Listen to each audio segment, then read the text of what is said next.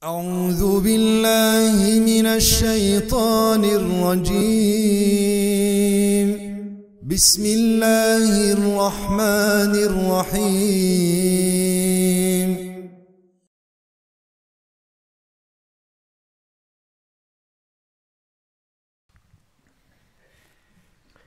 بسم الله الرحمن الرحيم.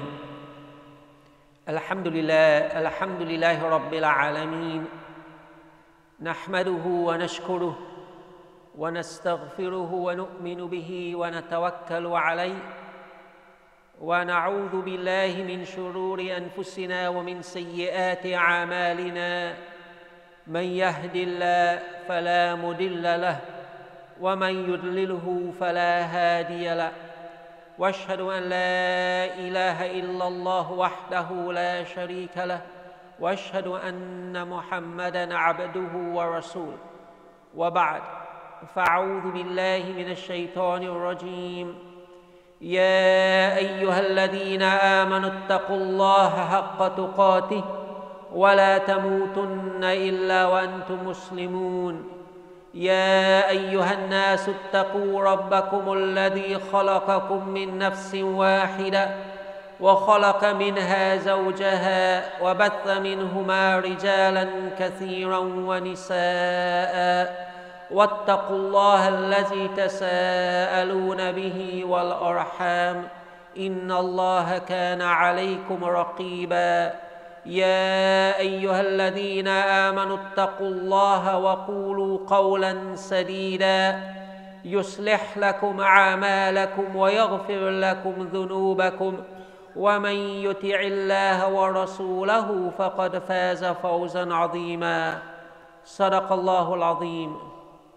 We praise Allah subhanahu wa ta'ala, we glorify Him, and we beg our loving Rabb Allah subhanahu wa ta'ala for His mercy and His forgiveness.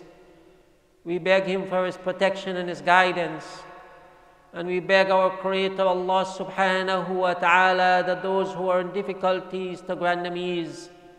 Those who are sick among the ummah, we beg Allah subhanahu wa ta'ala to grant them shifa. And those who have returned to Allah subhanahu wa ta'ala, we beg Allah subhanahu wa ta'ala to have mercy upon them, forgive them, make their graves spacious, and grant them Jannatul Firdaus. My dear gathering, the strength of our Iman,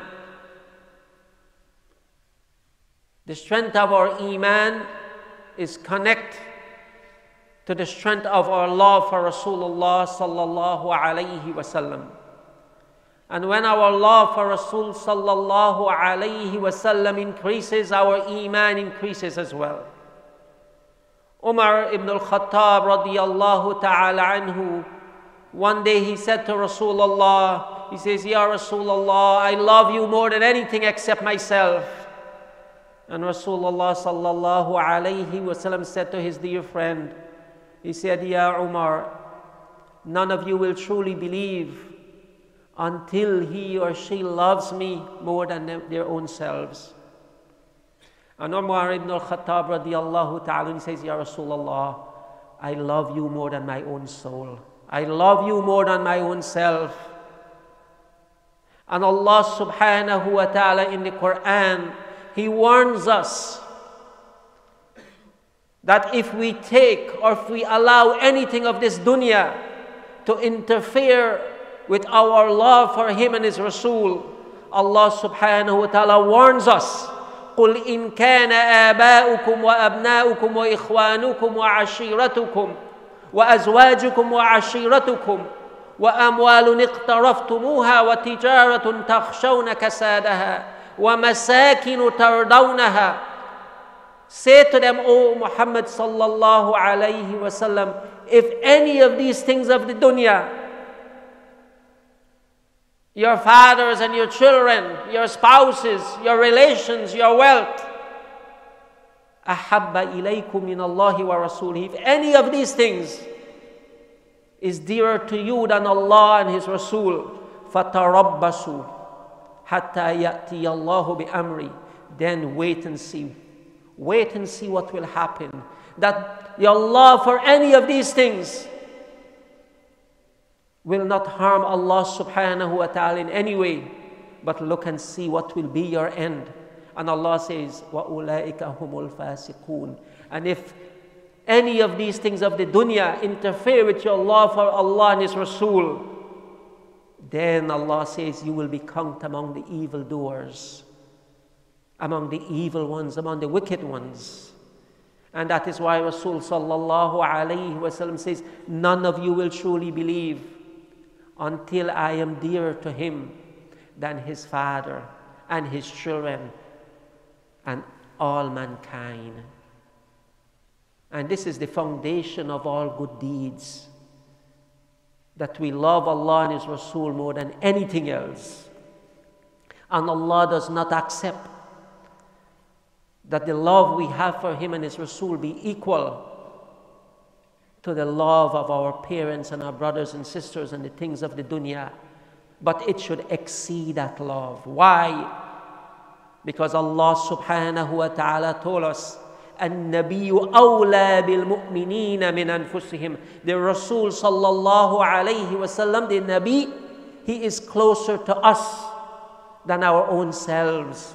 He deserves more love and respect because Allah subhanahu wa ta'ala has chosen him among all of mankind to deliver this message to us, to deliver the message that takes us out of darkness into light. Rasulan yatlu alaykum ayati Allahi mubayyinat liyukhrijakum min adh-dhulumati ila an-nur. He is the Rasul who brought a message to take us out of the darkness of ignorance, to show us the guidance. He is the Rasul that Allah sent that will help us to earn Jannah. He is the Rasul that Allah subhanahu wa ta'ala sent that will help us to save ourselves from the fire of hell. He is the one that Allah subhanahu wa ta'ala has chosen and given that status, that high status, that He says to us that I will be, that's Rasulullah sallallahu alayhi wa sallam saying to us, I will be the leader of all mankind on the day of judgment. I will be the first whose grave will be open. I will be the first to intercede. And that is why we love Him more than we love ourselves, because He is more beneficial to us than our own selves, because He cares for us more than we can ever care for ourselves. And He cares for mankind more than mankind can ever imagine. Imagine Rasul sallallahu alayhi wasallam. This is an example of how he cares for mankind. At one of the lowest point in his life, after losing his beloved wife, Khadija radiyallahu ta'ala anha, and his uncle Abu Talib, and he went to the city of Taif, calling these people to Allah subhanahu wa ta'ala. And instead of responding to him with kindness, brothers, please come forward. There's a lot of room. Don't leave space for salah right now. Just come forward.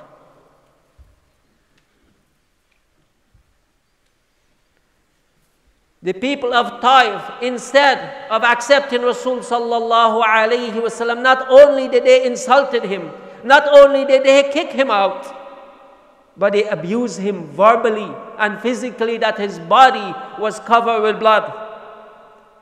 And after he left the city and went a distance, instead of ranting and complaining about the difficulties he's going through, this is an example, beautiful example for us, is instead of complaining about his suffering, he started to look inward at his own self, thinking that something is wrong with him that caused the people of Taif to respond in that way.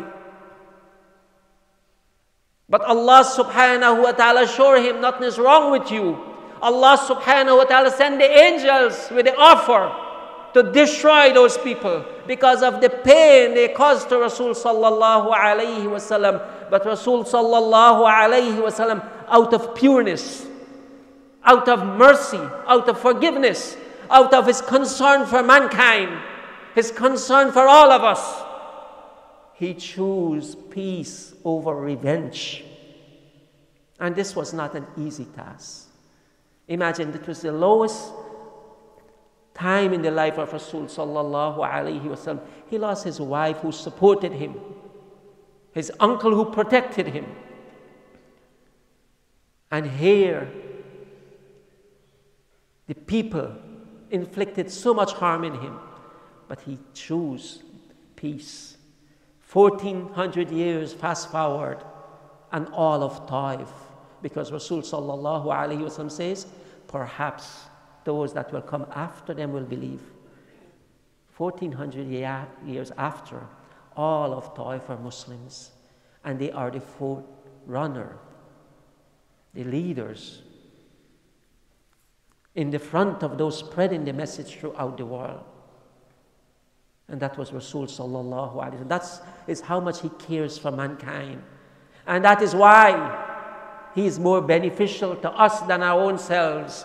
And that is why the companions of Rasul sallallahu alaihi wasallam, that is why they were so successful.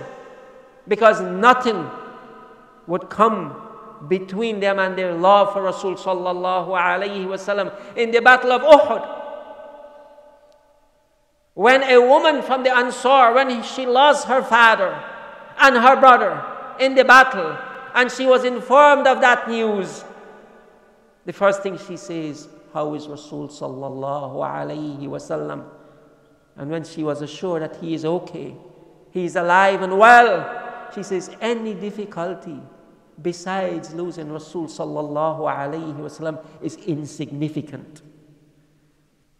One of the companions, Abu Talha, in that battle, when arrows were flowing and the Muslims were retreating and were under attack, he shielded Rasul sallallahu alayhi wasallam with his body. And he says, Ya Rasulullah, stay behind me and do not peek. I do not want an arrow to hit you. Stay behind me because it's my neck before your neck. Protecting Rasul sallallahu alayhi wasallam with his body. When one of the companions was captured, and Abu Sufyan, who was not a Muslim at that time, he says to Zayd, would you love to be with your family at this time? And Muhammad sallallahu alayhi wasallam is in your place. He says, I do not wish to be safe with my family, and Muhammad sallallahu alayhi wasallam is hurt with a thorn. And Abu Sufyan says, I have never seen a people loving another person like the people, like the followers of Muhammad sallallahu alayhi wasallam. Because of that love they had for him, they were the most successful people.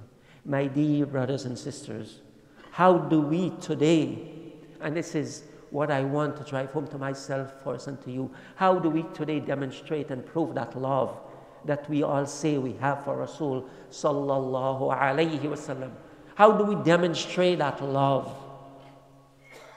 It is in following his guidance. It is in following what he brought with him that truly express the love we have for him. Because love is intense, but its feelings cannot be expressed except and only by action. And that is why Allah subhanahu wa ta'ala says, Qul in kuntum tuhibbuna Allah fattabi'uni. If you love Allah, prove that love by following Rasul sallallahu alayhi wasallam. Man yuti'i Rasul faqad ata' Allah. If you really want to obey Allah, if you really say you will obey Allah and you love Allah, follow Rasul sallallahu alayhi wasallam. My dear brothers and sisters, let us look inward. Let us check ourselves, do an evaluation. Do I really love Rasul sallallahu alayhi wasallam in my action, in the way I conduct myself, in the way I conduct my business, in the way I behave, in the way I treat my family? Where Rasul sallallahu alayhi wasallam says, khayrukum khayrukum li ahli, the best among you is he who is best to his family. Do I really follow Rasul sallallahu alayhi wasallam in the way I deal with my neighbors? In the way I celebrate happiness? In the way I grieve? Do I really follow Rasul sallallahu alayhi wa sallam? Can I say I love Rasul sallallahu alayhi wa sallam, but I blatantly go opposite and do opposite to his teachings? Can I say I love Rasul sallallahu alayhi wa sallam, but my tongue is filthy and my body is contaminated with haram? Can I truly say I love Rasul sallallahu alayhi wa sallam, but my eyes look at things that I should not look at, and my ears listen to what I should not hear? Because if we love Rasul sallallahu alayhi wa sallam, it will change us, it will transform us, it will uplift us. But if we go against his teachings, how can we claim to love him? فَلْيَحْذَرِ الَّذِينَ يَخَالِفُونَ عَنْ أَمْرِهِ أَنْ تُصِيبَهُمْ فِتْنَةٌ أَوْ يُصِيبُهُمْ عَذَابٌ عَظِيمٌ. Be careful. Allah warns us, those who go against what Rasulullah sallallahu alayhi wa sallam taught us, be careful of a fitna, a disaster, a calamity. Look out for the punishment, for a great punishment if you go against Rasul sallallahu alayhi wa sallam. So the first thing to demonstrate and prove that love we have for Rasul sallallahu alayhi wa sallam is not lip service, but to truly follow his sunnah, his way. To demonstrate that love, because when you love someone, you constantly think about them and remember them and talk about them. That we remember Rasul sallallahu alayhi wa sallam often, constantly, because Allah commands us, Ya ayyuhalladhina amanu sallu alayhi wa sallimu taslima. Send salam upon him, because Rasul sallallahu alayhi wa sallam says, Allah has appointed angels to convey the salam of my ummah to me. That wherever you are and you say sallallahu alayhi wa sallam, it reaches Rasul sallallahu alayhi wa sallam. So we should beautify our day and increase that love we have for Rasul sallallahu alayhi wa sallam, that whenever we hear his name, we say sallallahu alayhi wa sallam. That we should miss Rasulullah sallallahu alayhi wa sallam and long to be with him. That when we think about places to visit, we are thinking about Makkah, we are thinking about Medina, to walk the footsteps of Rasul sallallahu alayhi wa sallam, to be close, to have that feelings of closeness to Rasul sallallahu alayhi wa sallam. Because Allah subhanahu wa ta'ala told us that each and every one of you will have the opportunity to be a companion of Rasul sallallahu alayhi wa sallam in Jannah. How is that so? Man yuti'illaha wa rasulah, فأولئك مع الذين أنعم الله عليهم من النبيين والصديقين والشهداء والصالحين وحسن أولئك رفيقا ذلك الفضل من الله وكفى بالله عليما. Those who obey Allah and His Rasul in Jannah, they will be with who? As-Siddiqeen. That will be their company in Jannah. والشهداء, the martyrs and the righteous. Was-Salihin, the righteous, and the prophets. وَحَسُنَ أُولَٰئِكَ رَفِيقًا. What a beautiful companionship that is. Those will be their company in Jannah. And ذَلِكَ الْفَضْلُ مِنَ اللَّهِ. That is a favor from Allah. And Allah knows what is best for you. That is the best thing for you. That is what we should strive for. If we truly love Rasul sallallahu alayhi wa sallam, we should demonstrate that by loving humanity. Just like Rasul sallallahu alayhi wa sallam was concerned about the rest of mankind. You love Rasul sallallahu alayhi wa sallam, you cannot be selfish. Think about mankind, not only your family, not only the Muslim, but all of mankind. How can I assist and bring smile to those in the nursing home? How can I comfort those in the shelter? How can I help those without heat? How can I help those without food? Imagine Rasul sallallahu alayhi wa sallam was with us today. What would be his role in helping mankind? And we should, if we love Rasul sallallahu alayhi wa sallam, that is our mission, to care for the rest of mankind. If you love Rasul sallallahu alayhi wasallam, demonstrate that by loving his companions, by loving those who love him so much more than their wealth and their family and their own self. Today all of us are tech savvy. That's our generation, where most people look at sports celebrities and movie stars and Instagram celebrities and the people who have great followings. And we know the name of all the quarterbacks of the Patriots and the Eagles and the Giants and all of them. And we even know their lifestyle. And all the basketball teams, we know all the players by names. And we know their history. And we try to dress like them. And have their hairstyle. And wear the same sneakers they wear. How many of us know companions by name that we can count on our fingers? Just 3 or 4 companions. How many of us really know them? The real heroes. How many of us know the brothers of Muhammad sallallahu alayhi wasallam? Musa and Isa and Shu'aib and Saleh and the rest of his brothers. How many of us know these real celebrities, real heroes, and try to pattern our lives after them? If we really love Rasul sallallahu alayhi wasallam, we will look at those who truly follow him and study their life and see what they did and try to do the same. We demonstrate our love for Rasul sallallahu alayhi wasallam by taking him, Rasulullah sallallahu alayhi wasallam, as our qudwah. لَقَدْ كَانَ لَكُمْ فِي رَسُولِ اللَّهِ قُدْوَةٌ حَسَنَةٌ. You have in Rasul sallallahu alayhi wasallam the best of example. And you really love Rasul sallallahu alayhi wasallam, look at his character. وَإِنَّكَ لَعَلَى خُلُقٍ عَظِيمٍ. You have the greatest character. How he dealt with people. How he dealt with elders. The respect and the attention he gave to the children, to the young people. And the love and concern he had for them, that he will never dismiss a child. He would never dismiss the story of a child, but he would give them full attention. He will never rebuke a child. When his companion Anas radiallahu ta'ala, who was a little boy, that he says, I spent 10 years with Rasul sallallahu alayhi wasallam in Medina serving him. And I will not always fulfill my chores the way I should. But not once did Rasul sallallahu alayhi wasallam says, uff to me. Not once did he show any displeasure. Think about that and how we behave today, where we rebuke and scold and sometimes abuse our children for simple mistakes.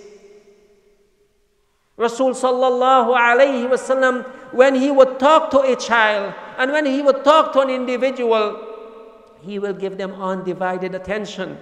He would turn his entire body, letting the person that he is speaking to feel as if he is the best friend of Rasul sallallahu alayhi wasallam. Do you think Rasul sallallahu alayhi wasallam would interrupt dinner because of a text message? Would pull out his phone in the middle of a conversation? No, Rasul sallallahu alayhi wasallam taught us good character. He taught us how to be kind to the poor and to needy. That he says, be close to the people who are poor. Be kind to them because of them. He says, seek Allah through the poor and the weak, because perhaps whatever you are enjoying is because of them. So seek Allah through them. Rasulullah sallallahu alayhi wasallam, the way he dealt with his household, do we pattern our lives after that? Do we try to follow that? If we truly love Rasul sallallahu alayhi wasallam, demonstrate that by not belittling his sunnah. When you hear about the sunnah of Rasul sallallahu alayhi wasallam, and there are many today, when they hear of Rasul sallallahu alayhi wasallam about his sunnah, they mock it. They laugh at it. Don't be among those. But feel happy. Let your hearts fill with joy when you see people following the sunnah of Rasul sallallahu alaihi wasallam. And you should feel hurt when you see people flouting and turning away from the sunnah of Rasul sallallahu alaihi wasallam. You should defend Rasul sallallahu alaihi wasallam, not by demonstration, not with emotion, but with wisdom, with hikmah, by encouraging your family first to follow the teachings of Rasul sallallahu alaihi wasallam. We demonstrate and prove our love for Rasul sallallahu alaihi wasallam by loving what he loved and loving those whom he loved. And who are the ones he loved? He loved all of us. So love each other, because that is what will please him. That you should love each other. He loved mankind. He was concerned about mankind. So love him. Prove that love by loving each other. He says one day to his companion, he said, this is Hassan and Hussein, I love them. These are my companions. So love them. He commanded his companions. So love them as well. Umar ibn al-Khattab radiyallahu ta'ala anhu, he says to the uncle of Rasul sallallahu alayhi wasallam, he says, Ya Abbas, Aslim. He says, Oh Abbas, accept Islam. And he said, it would please me more for Abbas to accept Islam than my own father. Why? Because that is what will please Rasul sallallahu alayhi wasallam. And they prefer what will please Rasul sallallahu alayhi wasallam above what will please them. We demonstrate our love for Rasul sallallahu alayhi wasallam by holding on to what he brought. And what is that Allah sent him with? Allah sent him with the Quran as a guidance for mankind. And if you truly love Rasul sallallahu alayhi wasallam, then be in love with the Quran. Try to reflect and understand the Quran and implement it in your life. Try to hold on to the Quran, because that is where we will prove in action that we truly love Rasul sallallahu alayhi wasallam, by holding on to the guidance that Allah sent him with. My dear gathering, Shaitan, our open enemy, has been successful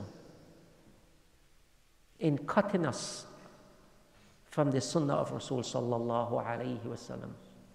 And the only way we can regain our grounds, the only way we can regain our real identity, the only way we can really strengthen our iman and better people is if we return to our roots and love Rasul sallallahu alayhi wasallam the way we should love him.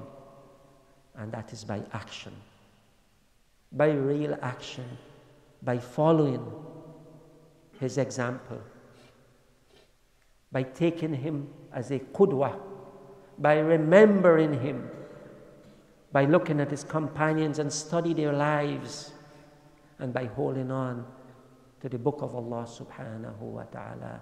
أقول قولي هذا واستغفر الله لي ولكم ولسائر المسلمين فاستغفروه إنه غفور رحيم.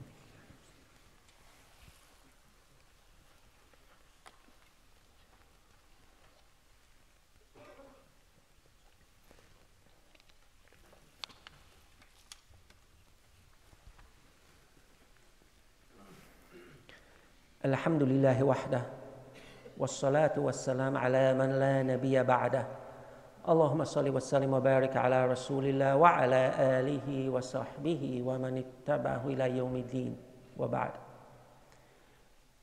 My dear gathering, the entire life of Rasul sallallahu alayhi wasallam was a manifestation of gratitude and thanksgiving. Rasul sallallahu alayhi wasallam taught us true thanksgiving and demonstrated true thanksgiving in his worship to Allah subhanahu wa ta'ala. That Rasulullah sallallahu alayhi wasallam throughout the year, he will spend a large part of every night standing in prayer, worshiping Allah. And in special times like Ramadan, he will increase that. That he will stand in worship until his feet are swollen. And when his wife Aisha radiyallahu ta'ala anha asked, Ya Rasulullah, you are the beloved of Allah. Why are you exhorting yourself so much? He said, shouldn't I be a grateful servant of Allah? That is how we truly do thanksgiving, by worshipping Allah subhanahu wa ta'ala. Rasul sallallahu alayhi wa sallam taught us thanksgiving in the way he seek forgiveness. That 100 times per day Rasulullah sallallahu alayhi wa sallam would seek forgiveness. And one may ask, he is Rasulullah, whose sins were forgiven.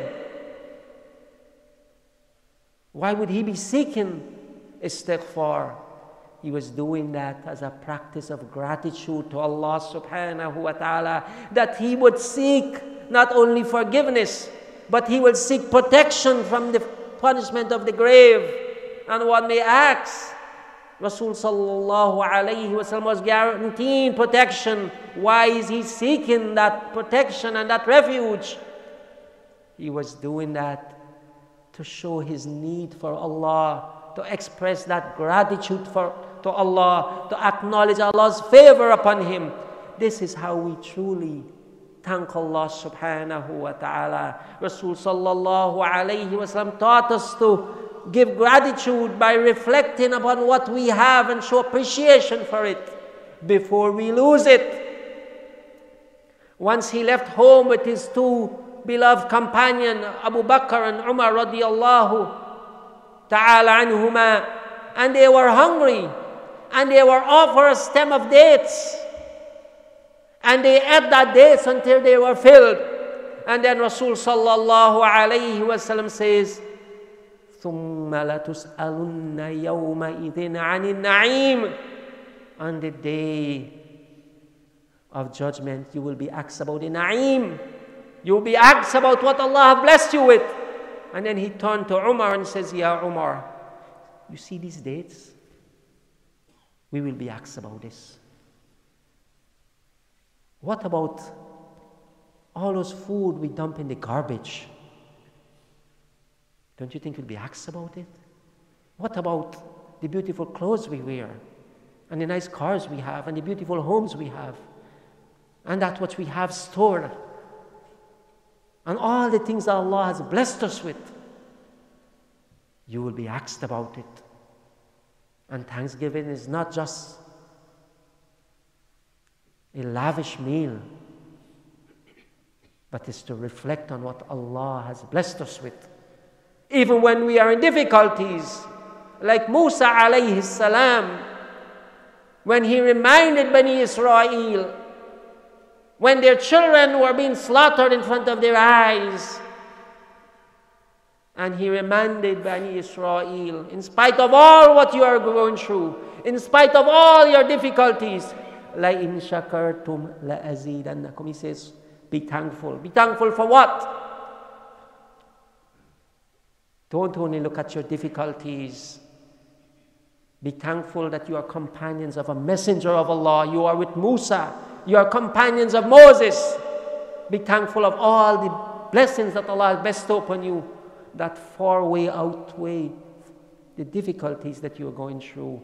We thank Allah subhanahu wa ta'ala by recognizing what we have. And my dear gathering, Allah subhanahu wa ta'ala told us in Al-Quran how to truly prove our love and how to truly show appreciation and give thanks.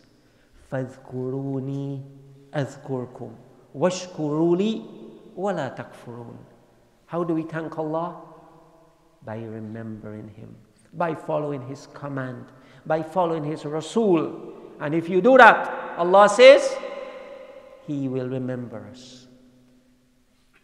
If you are thankful, Allah says He will give you more.